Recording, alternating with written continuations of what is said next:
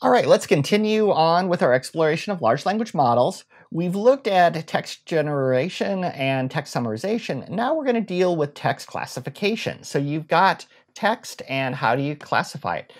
You can do the usual sort of zero or multiple shots at this. We're going to do mostly zero shot in here, so we're not going to really give it examples.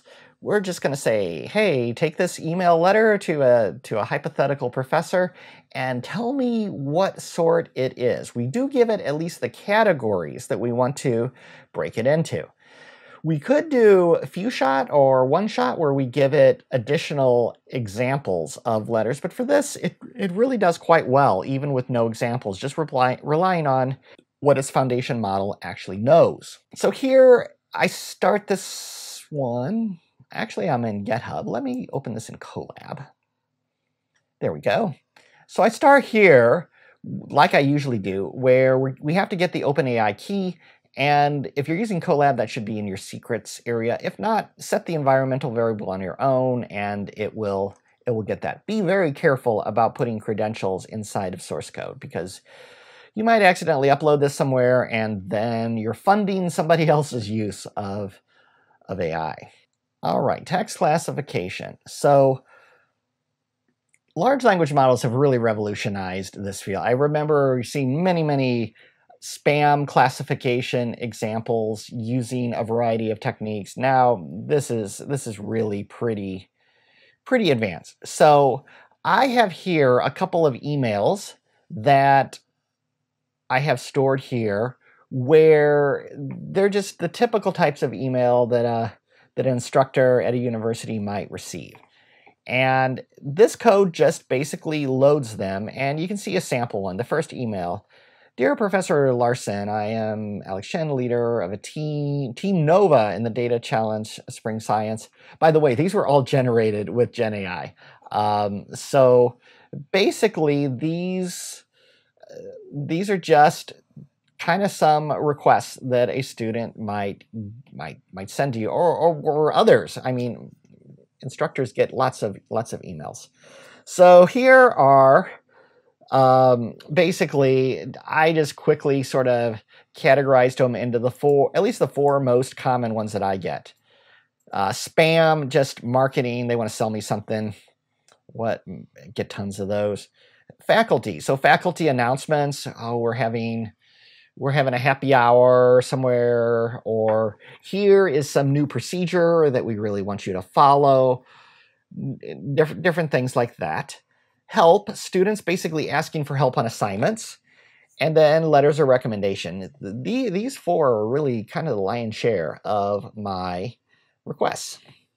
And then other, I tell it other if it just can't figure it out. So here, you can see that it is going through all of these emails, and I think I have 10 of them, and it's classifying them. Well, the first one was spam, and then other, and things like that. This is slightly out of date. I do need to fix that. It's using GPT-4 Turbo. Before the semester starts, I'm going to go through and make sure everything is using GPT-4o, 4o Mini. This one wouldn't be too expensive, but GPT-4o Mini is smarter and it's less money, which is an awesome combination. And here, basically, is what I'm giving for my prompt. Classify the following email as either spam, and I define each of these, or other. So this is kind of one-shot-ish, because I'm giving it some information. If I didn't tell it, I could tell it just spam, faculty, help, or letters of recommendation, and it would figure it out as best it could, or I could not even give that. But then it wouldn't know how many classes I want, these kind of things.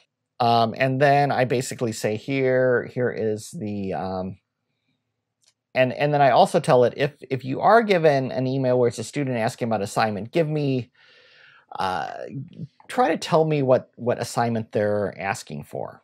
So here I go through all 10 of these, and I use that second prompt when I find an assignment. So if it is an assignment, then I find out which assignment number that actually was. And here you can see it goes through all of these. It says email 1 is a letter of recommendation. Email 2 is a question about assignment 7. Email 6 is something else entirely. and email 10 is something else entirely. And this is another one that I put together, which is kind of often you'll want to classify, you'll want to pick out names in this. And often, if you look at, this is an interesting movement.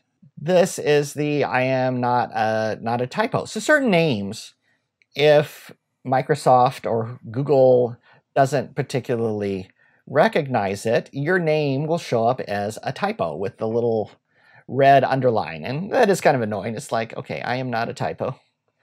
And they show you some of they used to have it right on the front page, but they used to have some of the most common names, that there are a decent number of people with this name, but it just can't figure that out for whatever reason. So I used a bunch of these in here. Esme and Zara have been friends since college. After graduation, they interviewed with Priti for a job at Tech, and I made up a lot of names in here, both of companies, and I was kind of mean. Some of the people, I didn't give them a last name. And I intentionally made a mistake there and did not capitalize it. So I wanted to see, okay, for this type of thing, can the large language model figure out, using context, which of these are names and which of them are not? And you'll notice it picks out all of those names and it gives them to me, even though these are not real common names. Thank you for watching this video, and definitely like and subscribe if this was helpful to you, so that you don't miss other things from this course and other AI projects that I like to take on. Thank you for watching.